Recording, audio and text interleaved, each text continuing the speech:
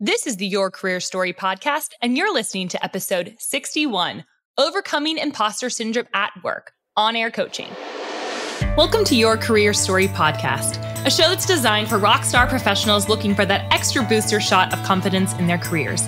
Whether you're trying to get clarity on a job transition, want some work-life balance inspiration, or need a strategy to snag that promotion or raise, this podcast is for you.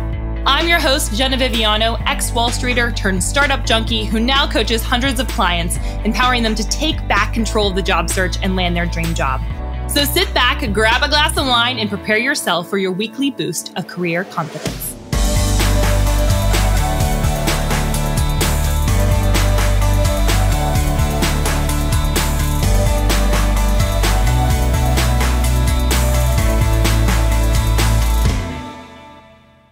Hello, friends, and welcome back to another episode of the Your Career Story podcast. We are doing something a little bit different today. I've never done this on the podcast, but I basically wanted to give you a little bit of a behind the scenes of what does coaching and career coaching look like. I get a lot of questions from people like, what do you do in a session? How does it actually work? And I actually had this individual reach out to me via email and ask if I would do an on-air coaching. So she volunteered herself to do this. She's amazing. And today what we talk about is really about overcoming imposter syndrome. She's starting a new job and she's dealing with something that I know a lot of women deal with. I've seen women from whether they are starting out in their career, mid in their career, or literally if they're senior level, close to CEO level, all women deal with some variation of imposter syndrome. So I thought this was a really great conversation. My hope for you is for you to understand a little bit about, one, that you're not alone with the imposter syndrome, and two, just to hear a little bit about where your story may align with this woman's story.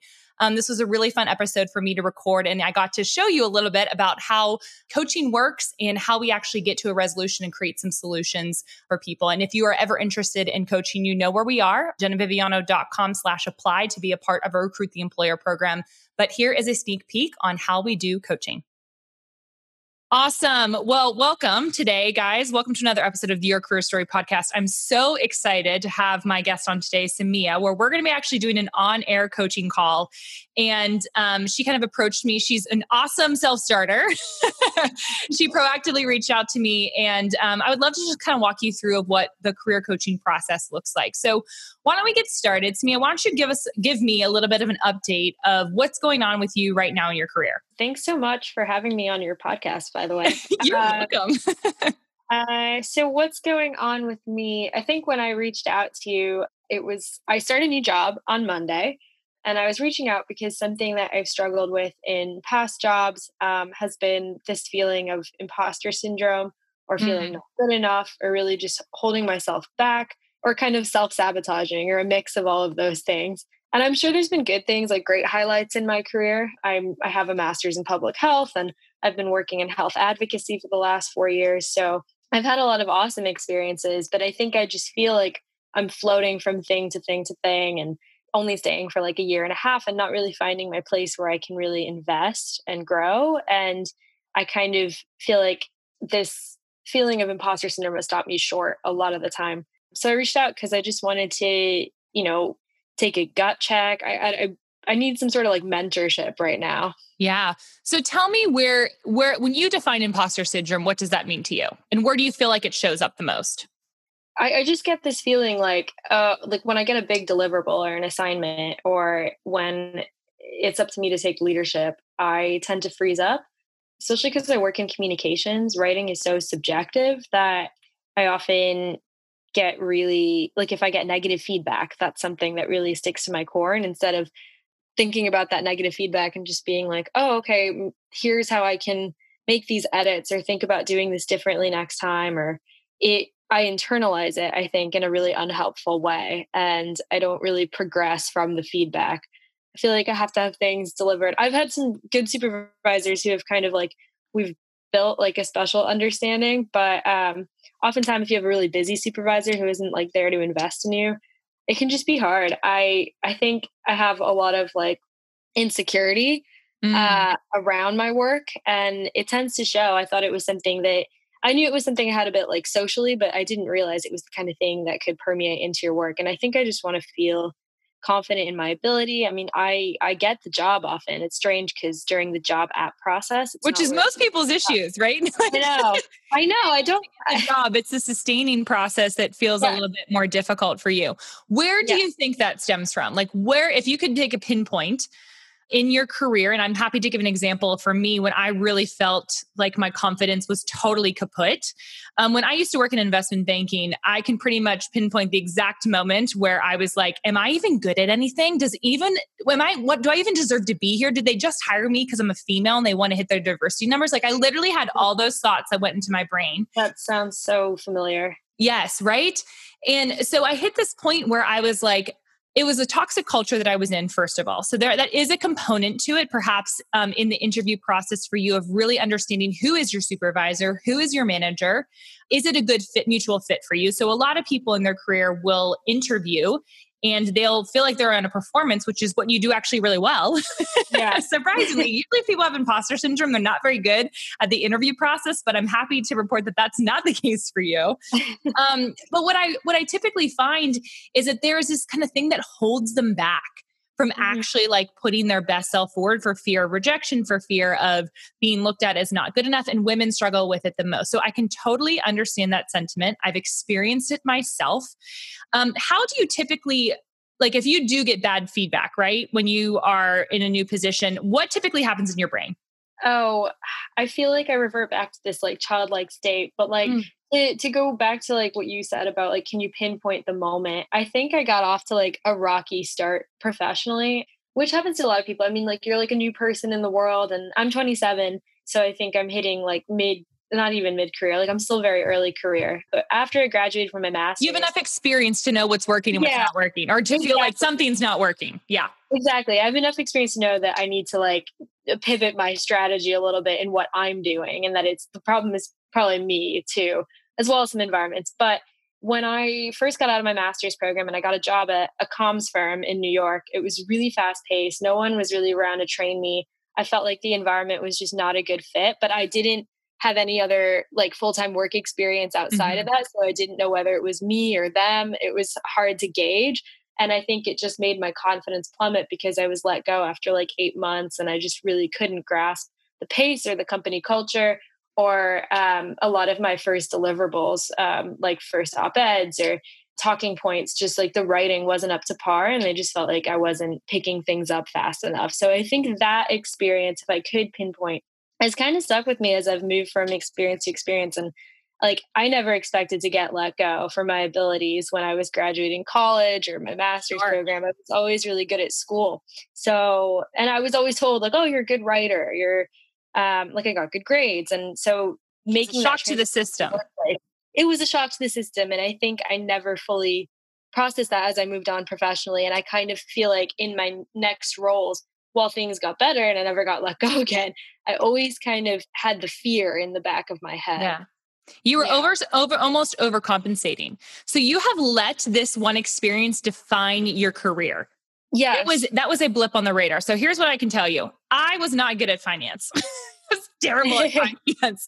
I probably actually, I would say never say deserve to be talked down to or any of those kind of things. That's not what I'm saying here. But I do think that I wasn't probably the best person in that specific position at that specific job. So when I'm thinking about confidence, right, and thinking about imposter syndrome and thinking about that own experience in my life, I had to make a decision in that collaborative environment.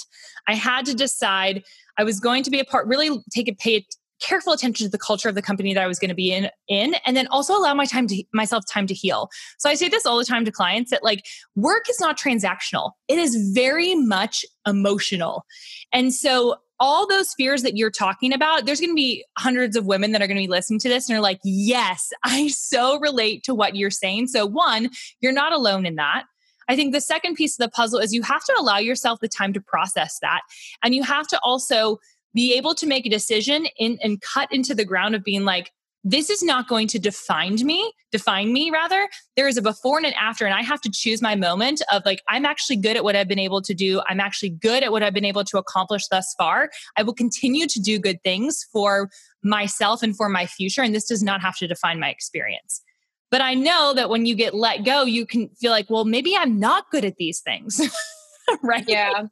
There's Yeah. this feeling of perhaps I'm not actually as good as I thought that I was. And perhaps they're actually affirming all of my worst fears are now coming true. Let me tell you the truth that is not true of you. So why don't you tell me what because here's the deal is if you do keep believing that, it is going to trail with you for the rest of your career and you're never going to be able to move up and you're just going to hop and hop and hop and your nervousness is going to take over you and you're going to be all stuck in your head instead of producing really great quality work. That's exactly what's happening. Even as I've kind of moved up from org laterally and my salary has grown a bit, like it is what's happening. And I can tell I'm holding myself back. So can you tell me one or two things that you feel like you're really good at when it comes to work? Oh gosh, this is actually harder than than I think. I think I'm really creative. I think that was always like a strength of mine growing up. As when I first realized I was good at writing, because we get these prompts in like third grade, and we get like a set time to write something. And I remember my teacher being like, "Wow, you write like 3 pages when like other kids are still stuck on like the first Mm, one." And then from there, I kind of really invested in some humanities courses, and I really loved like the content of what I was writing about. So I know I'm a good writer and I know I'm creative. I know I have a lot of ideas and that I want to share them with the world and with people. And writing is a great way to express that. So I think that in terms of skill set, like I'm doing what I feel like I'm meant to be doing. And then another strength I feel like might be I think I'm a decent team player. I don't really have like a competitive spirit, which I think could help me to have a little bit more of a competitive spirit. But I think when people ask for help, I've always been willing to help and put in like the extra time or the energy to give somebody on another team like something that they need or make a change to a graphic or an edit. Like I think I've never really like made anyone feel bad for asking me for help or made or put anyone off. Like I do think that's good about me is that I can be a team player. yeah. So you just named two things right now. So first of all, the first one that you mentioned is what I often tell people, that's your purest form, right? Like when you were a Mhm. kid, when you didn't worry as much about the insecurities, you didn't have those inhibitions, right? I always tell people, look back to when your youngest self and what did you love doing before someone told you you shouldn't do it? Yeah, pretty much. And where did you get praised as a young child? So for me, when I look back on my life, I was never praised in math class. Like that was never, I was always creating something. I was building literally, you guys are going to laugh when you hear this all in the podcast and you specifically too, because I know you listen to a lot of episodes. Mhm. I used to have my own talk show in my home. Like I created my own scripting. I wanted to be Oprah. I mean, my sister be the male guest. Like, I mean, it was just like a whole thing, right? So my youngest, purest self was always creating something. So of course it makes sense that I was having imposter syndrome in a finance role because I wasn't meant to do finance. So I think you first need to ask yourself the question, is it truly that the reason why I'm having imposter syndrome because I'm not designed for this line of work? Or is it that somebody has told me that I'm not good enough or I'm not capable or something like that? You have to differentiate between the two. And if it's the latter, I think what you need to really realize is like those people do not define your life. If I stopped doing what I was doing and really questioned myself more than 24 hours based off of what other people's opinions were, you would not be talking to me right now. Yeah, when you put it like that, and that makes You are sense. letting them keep you stuck. Yeah, yeah. By letting them have a talk track, they are living rent free in your brain. That's what's Yeah. happening right now. You are letting them live rent free in your brain. You are gifted. You are talented. You're utilizing your gifts in your workplace. Now, your job just right now is just to step into that a little bit farther, to lean into that, to have thoughts, to have opinions, and to not be scared about what other people's opinions are. Now, does that mean that we need to go to the other end of the spectrum and shove everybody, like ourselves in everybody's faces? That's not what I'm saying. Mhm. But for most of my women, this is a huge, huge issue of actually identifying what our strengths are and owning them and not apologizing for them. I have so many women that will say, well, this is a hard question because I don't know. I'm humble. I don't really want to say what the thing is. And I was just talking to a male client yesterday. He's a resume client and and I loved him for it. He was an awesome client. He was wonderful, but he just was like, yeah, I'm really good at this. I'm really good at this. I'm really good at this. I'm like, gosh, I wish my women would talk like that. And so I first want you to really reflect on your experience and the things that you're doing well first before you think about the things that you're not doing well. Do you keep a journal for work?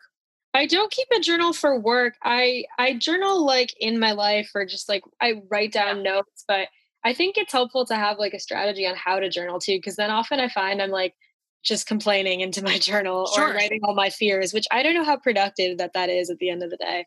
It's not productive. Oh no. Yes. So I think, so a couple of suggestions. We're actually in the process of building out a journal for work because I realize that this conversation happens more often than not, and you need a space that's structured to help you process through that. So, first thing I want you to start doing is I want you to create maybe a notebook or something that you want to write this stuff down and to write down 3 work wins for the week. Okay. And then I want you to write down 1 failure. Because here's what I want you to get used to doing. I want you to get used to reaffirming the things that you're really good at and celebrating the failure versus looking at the failure as something that's negative. So when you write down the failure, I want you to write the failure down and say what you learned from it. Mm. That practice is so monumental. The reason why I talk about the failure piece is because I think so many women are risk averse and are worried, spend all their time worrying that they're not actually producing anything. Yeah, And so that's me. we keep ourselves stuck. So how do you relate to that? What does that make sense for you? Yeah, that makes sense. I think I tend to let the one failure, like when it does happen, really overshadow maybe all of the things that I had Mm. done right. And I think when oftentimes at work, you're not going to get like positive feedback all the time, but if you do something right, people just won't say anything, like you're doing your job, right? So I think I'm somebody that has trouble gauging my performance unless I'm getting positive feedback as well as negative Mhm. feedback. Like, but I can't always control that. So maybe like I guess what you're saying is that by doing this exercise, that's a way that I can control some of that. Yeah, and I think it's also showing the balance, right? Like 3 work wins to 1 failure is pretty darn good. And then over time, you're going to see those work wins compounded over time. The other thing that is kind of fun to think about, or I want you to lavish upon yourself all the nice adjectives that you would use to describe yourself. It doesn't have to be even work related. Because here's the reality. It feels so, you're looking at me. I know, like, She's like, I'm so uncomfortable. And it's not this self-serving type of thing. That's not what I'm aiming. I don't want you to come to create a bunch of vain women. Like that's not my goal with this. My goal is for you to identify matter of factly the capabilities and strengths that you have so you can lean into that and stop worrying about whether you have them or not. You can own it and be like, yeah, that's what I'm good at. Yep, that's what I'm good at. Yeah, that's what I'm good at. I'm really good at that. I'm writing is my thing. It's been my thing since I was in 3rd grade. It's my thing. yeah. Would you allow yourself to do that? Does that feel uncomfortable? Why does that feel uncomfortable? It does. I guess it does. I don't know. Like all the positive adjectives about myself. Gosh, Mhm. I have a hard time even like knowing where to start. I usually tend towards saying like, oh, I'm creative or I'm smart. I don't know. Those are two things that I feel like I know about myself. I want you to go 10 deep. I want you to journal through that too. 10 deep Oh to go gosh, through. right Because here's now? no, you don't have to do it right now. You don't have Oh, to do it right now. But here's the thing is you probably are talk tracking so many more negative things to yourself than you are positive things. yeah. And I used to do this too. I used to have a really bad relationship with food. I've talked about this publicly before. I had an eating disorder. It was not a pleasant time in my life. It very much ironically coincided with my investment banking time, which I don't think is a mistake there. That makes sense that those two things were connected. And what I realized, I finally came to this realization was if I talked to myself the way that if I would talk the way that I talk to myself, if I talk to my daughter like that or my future daughter like that, I mean, she'd be wrecked for life, like totally wrecked for life. Like she would be crawling up in a hole. She wouldn't think she was worthy of anything. And so I actually, this is going to be, everyone's going to laugh, but I named my body. I named her Vivian because that's what I want to name my daughter one day, hopefully, God willing.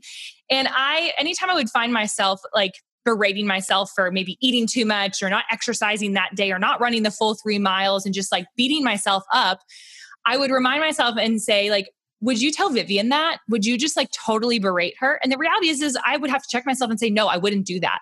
So I wonder for you, you don't have to name your body, but maybe you just like think about your future, child that you would have. Would you say those things to her or him? And if not, then you shouldn't be saying them to yourself. Yeah, definitely not. I wouldn't say those things to myself as a kid or no, no, definitely not. But it's hard to even like realize what my internal monologue is at work. I Hmm. think I've gotten like entrenched in some reactions or just like I've been trying to figure out like what some of my triggers are, especially as I'm about to start a new job. Mm-hmm. Um, and negative feedback tends to be one that What I typically happens when you get negative feedback?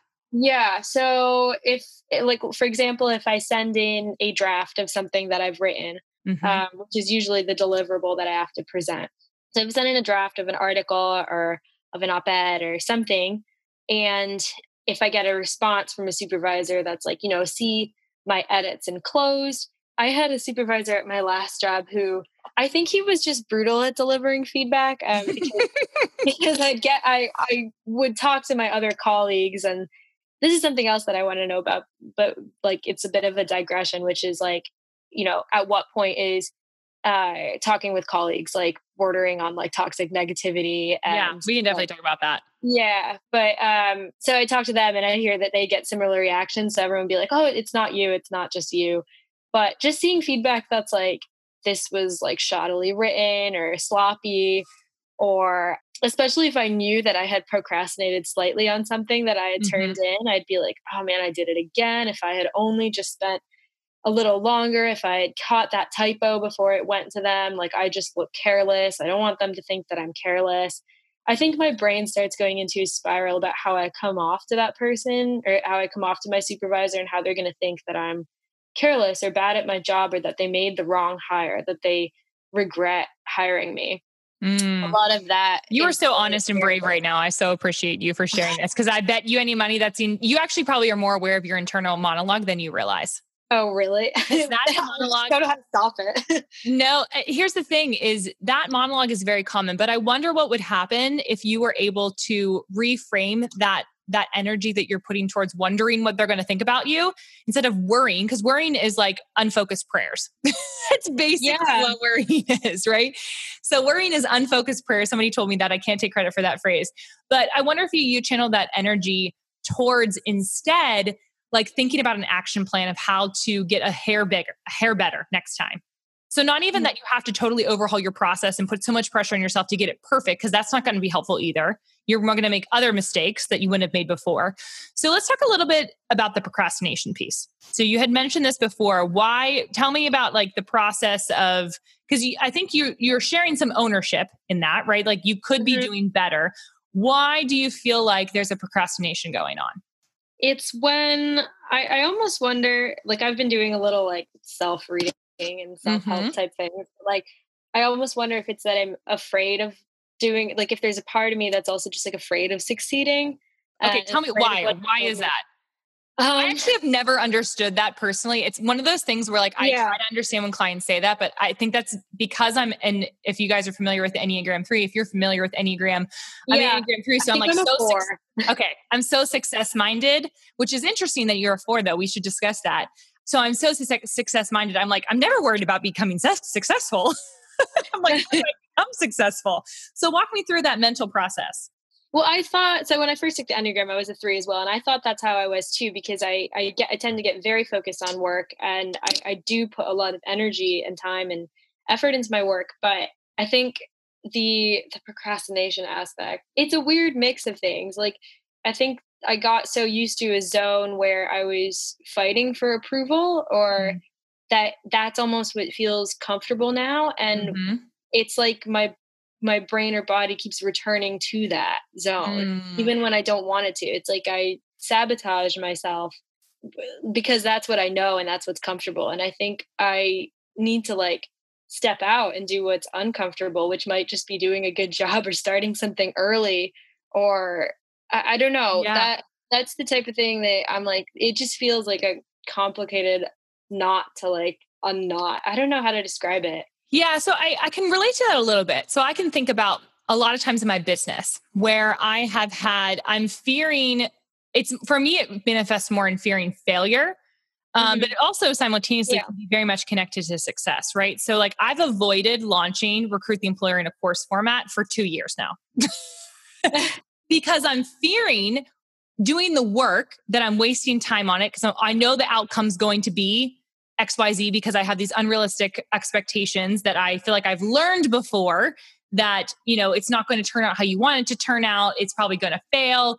You're not going to get as much as you versus just going into it open hands and being like, no, I'm going to go for this. I'm going to put my all into this thing. I'm going to do the steps to get the thing done and not procrastinate, because I also am a procrastinator. I think it comes down to like, does this feel really hard for me to finish? Let me guess. If you're listening to this podcast, you're probably not looking for any job.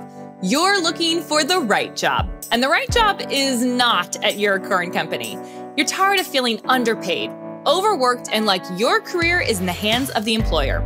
You're ready to make some moves, but you're overwhelmed by all of the options. You don't know how to sell yourself, and you have a nagging feeling that your lack of confidence is keeping you from success, not to mention negotiating the amount you're worth. If this sounds like you and you're a mid to senior level career woman who makes over $100,000, we have the 4-step solution just for you. Our signature program, Recruit the Employer, is designed to help women leaders get clarity on what they want to do, market to their dream jobs, and negotiate thousands more. Using a personal branded approach, we equip you with the tools to sell yourself in a non-sleazy way, think like a C-suite leader, and ultimately take back control of your career. To apply, head on over to www.jenaviviano.com/apply. Over the course of 12 weeks, you'll network with other female leaders at similar stages, learn how to double your salary, and solidify your career story. Oh, and I almost forgot to mention, the dreaded resume and LinkedIn profile? Yeah, we do that for you. Because of the intimate nature of this program and limited spots, we are very selective about who we invite into the program.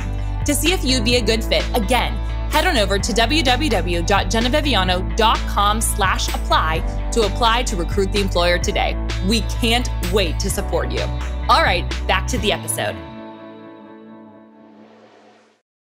If it feels really hard for you to finish, it's probably why you're procrastinating, because you're worried.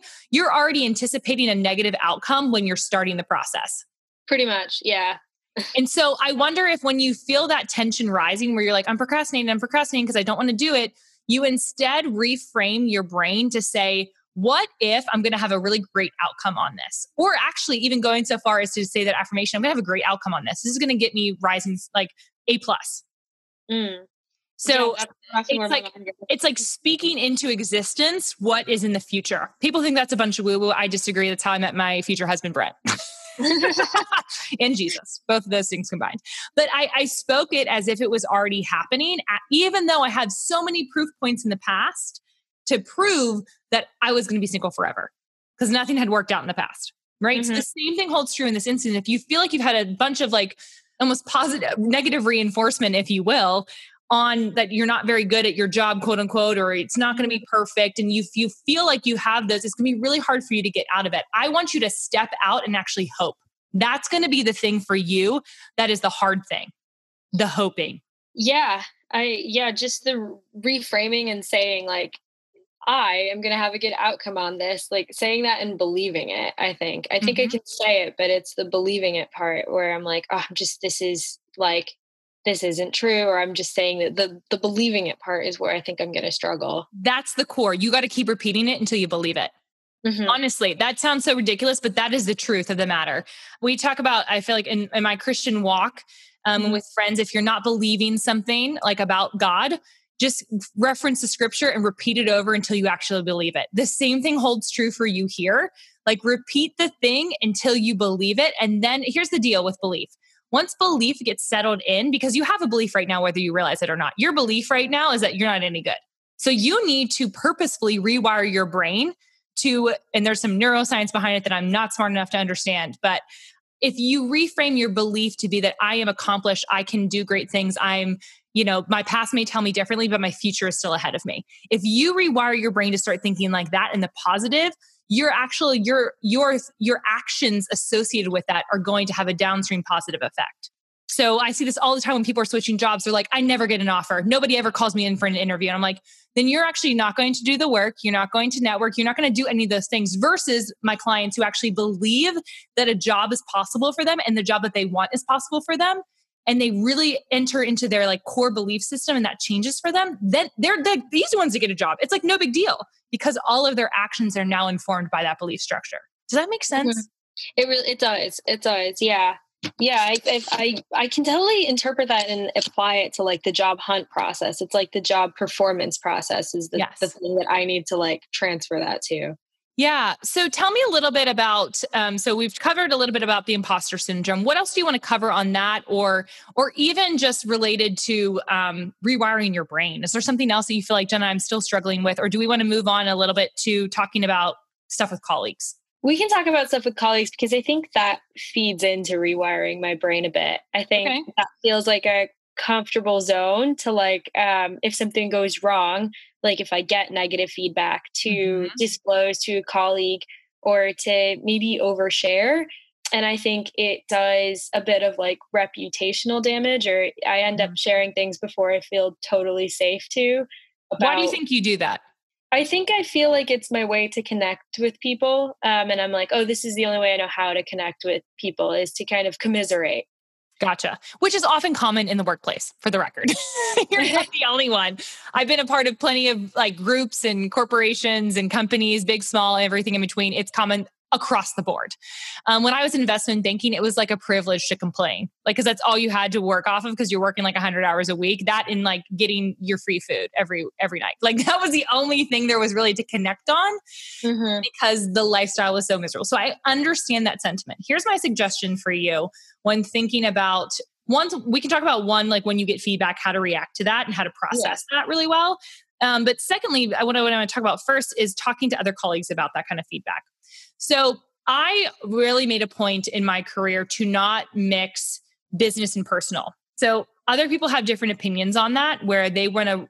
And that's not to say that you don't show up as a whole person. I was just not friends with everybody in the office outside the office. I had one friend that I was really close with outside the office, probably in every single one of my positions and companies I was in. I had like one friend.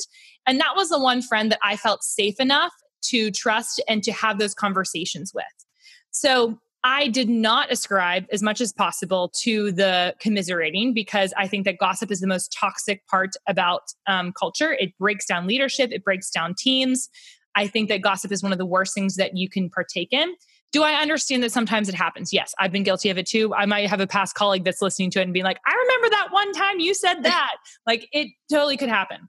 What I would recommend though is like finding your one person that you feel like you can trust and you kind of being each other's. I call it my work wife. My work wife, Micah, was always my person at the Muse. There was a woman that I worked with when I worked at the New York Stock Exchange that I was close with. And then when I worked at Citibank, it was Sunny. So like all these people, I can like pinpoint who my person was, but I really tried my best not to tell everybody. Does that help a little bit?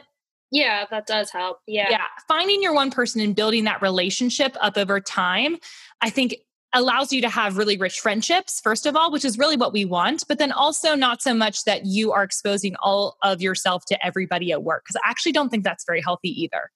No, no, it isn't. And then I don't want to realize that a lot of these like bonds, because I actually have a lot of friends from past jobs and past like things that I've done, but I don't want to realize like, oh, this is all just built on the fact that we've Work gossiped together. about a supervisor that we've both Exactly. worked with. Exactly. And I think the other thing too is why I didn't ascribe to that is because, or why I didn't have all my friends be at work. Because when I worked at a couple of companies, like everybody was friends with everybody. And like that was the way that they met new friends as an adult, which I Yep. think is most of New York City and Yeah. most of young adult life is you meet your new friends post college after work because, or rather in work, because that's the only like infrastructure you have to meet new people. For Hmm. me, I made a very pointed effort to make friends outside of work. So I would join clubs, I was involved in my church, and I was really looking for other opportunities to make friends because I hated the idea of only having my friends be at work because there's no escaping them. Yeah. Or if you eventually leave, it's like you lose your entire friend structure. Yes. And then you're not included in the inside jokes. And it's just, I feel like it puts too much pressure on those relationships when, yes, you should love going to work, but you don't need to be BFFs with everybody that you work with. Like there's a So that freedom to not do that. So that was kind of like, and I wonder if this is just like maybe that was the wrong environment for me. The first job I ever worked at where I got let go, it was very much that kind of environment where everyone was kind of in their like mid, like early to mid to late 20s. Hmm. So it was like a bunch of children running around managing children in Yes. teams and Blind leading the tons of blind. so many blurred lines, so much favoritism. It felt like even if I did do a good job at something, that it would go totally unnoticed because like somebody else like got drinks with ex supervisor the night Hmm. before or something. Like it just felt like unnavigable for someone just plopped into that. And I've really tried to avoid those kinds of environments as I go Mhm. forward, where I just feel like it's like, oh, this is a bunch of children. I really need a parent in the workplace. Yeah. So that leads me to my next question. Do you have a professional mentor? Um, Not one distinct person. No, that's something that I do feel like I've craved. Like I've gone to people that I respect or admire, whether that be like parents, friends, or a past supervisor, and I've gotten coffee and asked questions. But I tend to feel like, oh, am I taking up this person's time and energy unnecessarily, Mhm. even though I would want to have them as a professional mentor? I don't know. I don't want to feel like I'm just taking up someone's time. Yeah. So I mean, gosh, that's like the $1 million question. I feel like, so how do you find a mentor? So for me, Yeah. and I can share a little bit about how I've done that in my past. One, I'm going to be transparent. I was set up basically on a like a blind mentor date, and she's awesome. And in the beginning, she was really given to me essentially by a past colleague's wife's friend. Basically, is how that happened. She's like, I think you two would get along together, and we would go out for drinks and we would chat about work, but we'd also chat about life. And she was really much farther ahead of me in the sales region when I was starting out in sales. And she was just an awesome friend. And now it's funny, she's starting her own business and we've swapped some stories and I've been of value to her. So I want you to think about mentorship is mutually beneficial because being mentoring somebody, you learn things about yourself as you're teaching somebody else.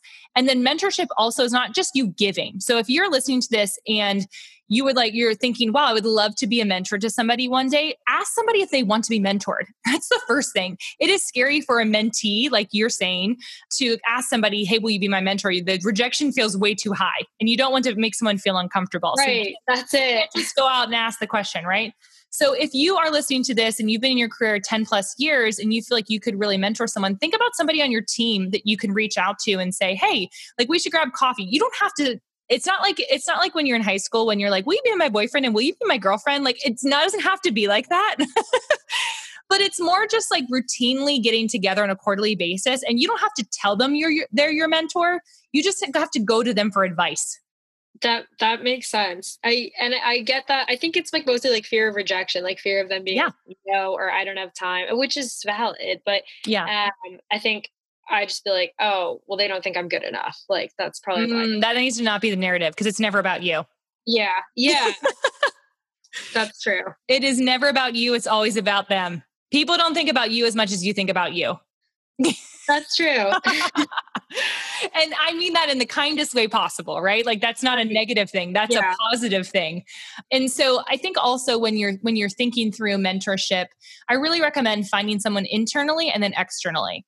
So when I worked at the Muse, I feel like I had a mentor internally and then I also had a mentor externally so that I could go to about those political issues that I couldn't talk to maybe my boss about, who I really did feel like was my mentor. Hmm. And sometimes bosses can be mentors and sometimes they're not. Sometimes there's somebody else in a different department that could be your mentor. I know that for myself, when I worked at the New York Stock Exchange, I love the people in my group. And one of I talk about him all the time, but he was my leader at the New York Stock Exchange and he was an amazing leader. I still talk to him all the time. He like commented on one of my Instagram posts the other day. He's hysterical. His daughters, we're connected still.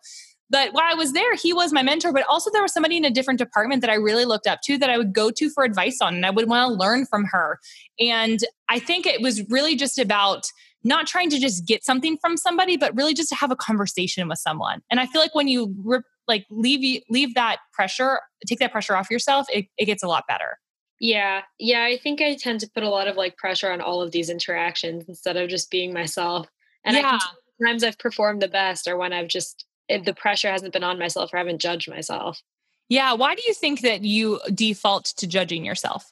Um, I wonder if it goes back like deeper than I know. I have really like high performing parents who are both Mhm. doctors, and they really wanted me to go into medicine, and I chose not to, and I didn't have the aptitude for that kind of thing. And I wonder if I've always harbored a little bit of like, oh, I'll never outperform them, or I didn't live up to those expectations.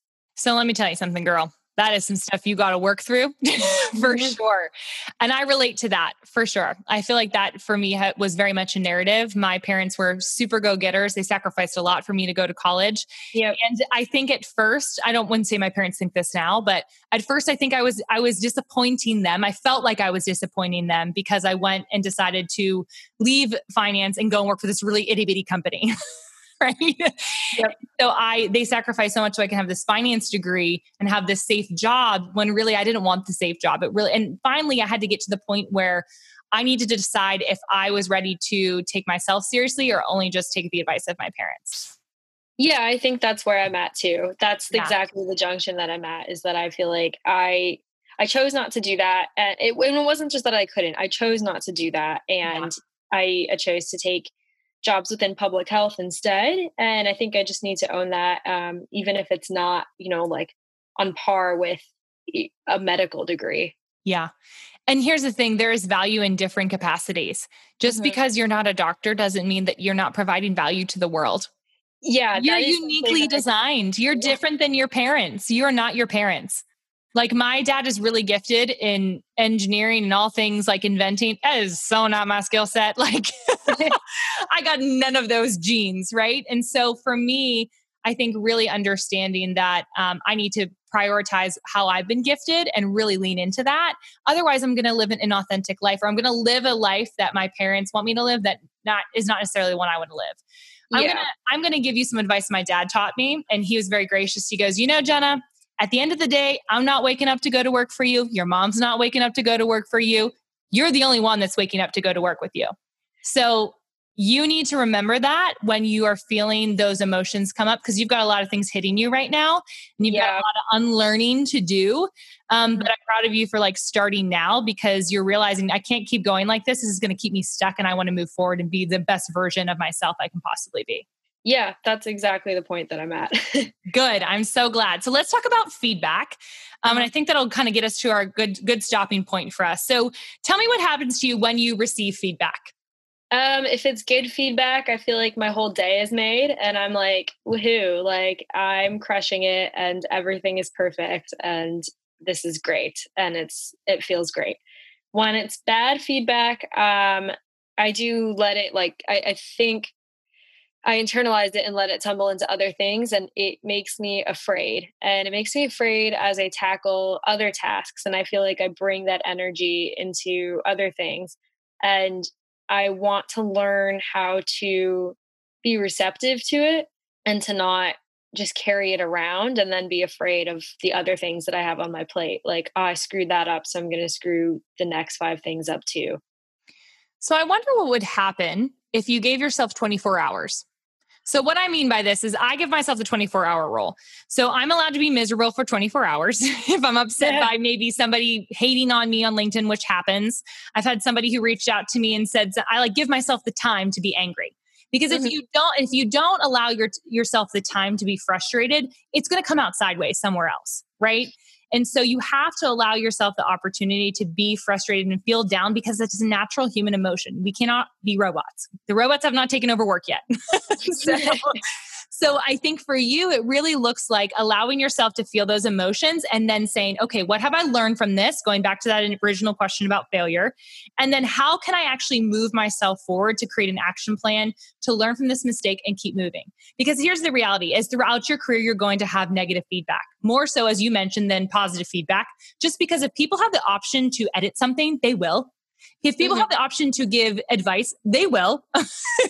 And you cannot let that define you. You have to really listen to an inner gut instinct about what is appropriate for you and what is true of you and what's not.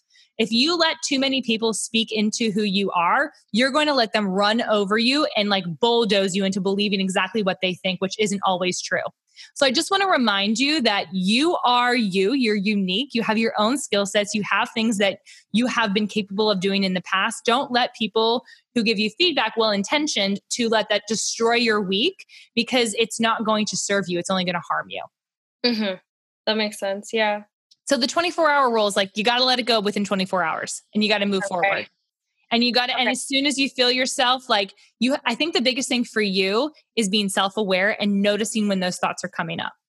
Yeah. Yeah, I think so. I think not letting them define me either, or not letting Mm, people's input define me is something that I really need to work on. And I think it just comes from like knowing yourself.